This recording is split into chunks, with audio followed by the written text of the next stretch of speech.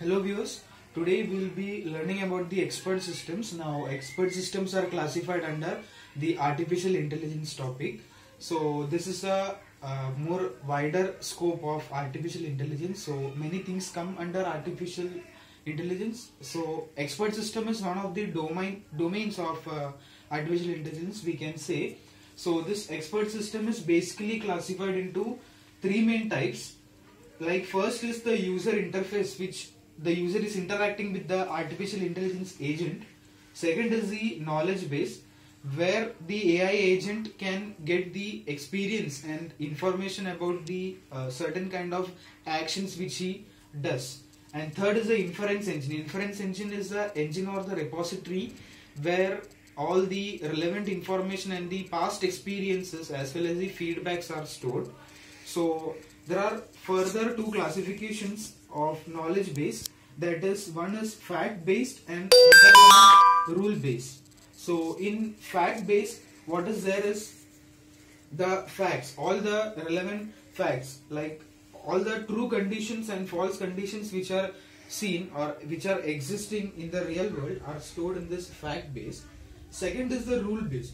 Now rule based is a set of rules for solving a particular problem. For example, if we say an AI agent is driving a car, means on the road, how the AI agent should drive a car. Like first he should gear up, put it in first gear, then he should give the clutch, and then he should start moving. While he should start moving, he will considerably gain some speed, and ultimately when he finds some people in between, he has to stop the car. So this is how what is called as rule based, means set of rules will be driven for formulating the problem.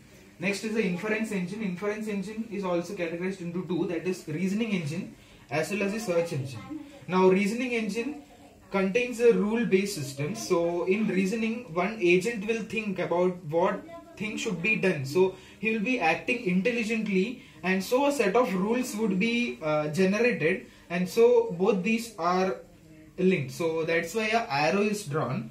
As well as for search engine, fact based systems are there. Search engine, for example, we can say Google, like how Google will give the relevant results, like which are based on the real facts. So that can be considered for search engine. Like for search engine will give fact based. Now one of the most important characteristics of this expert system is that these expert systems are solved by human people. Now it requires human knowledge to solve this, machines cannot solve, so we incorporate this intelligence into machine, and therefore AI agents are being created. Next is this expert systems are categorized as the complex AI problems. All the AI problems which we have seen in the previous videos, like A-star algorithm as well as the crypt arithmetic problem, are all comes under the expert system. So that is one domain where we categorize this problem. So all comes under expert system. So there is another domain which are more quite at a top level or a higher level hierarchy than expert system. Next is expert systems are highly diverse, means it has various kinds of domains to explain. Like for extensive domain knowledge, means the AI system, that is the expert system, should have a much knowledge about a particular topic. Next is the database interface, the way it would be interacting or way the users would be interacting to the AI agent. For that you need a wide extensive database. Next is the heuristic analysis capability. Now what is heuristic analysis capability? Heuristic analysis or heuristic basically means to get the reason of why I am solving this problem.